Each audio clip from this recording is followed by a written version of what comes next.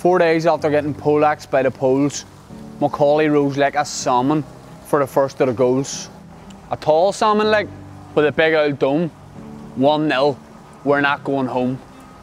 Hailstones pelting the pitch with ice, but nothing could stop the boys giving an absolute race. Freezing the Bally's off in June, bizarre, but it's alright because we're sinking more pints than Jimmy Nesbitt at a free bar.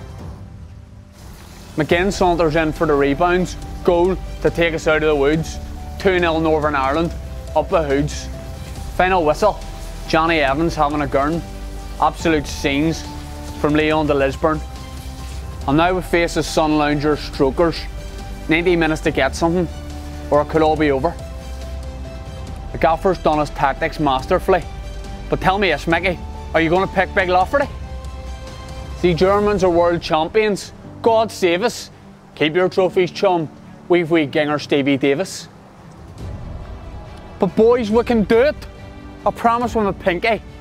Don't get distracted though, lads, because our manager plays with his winky. He was fully touching it, do you see it?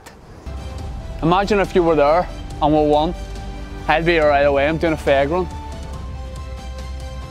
4,000 Benson and Butler for 20 quid. Tell you what, you can't say further than that, kid. No matter what happens, the fans is going to be proud.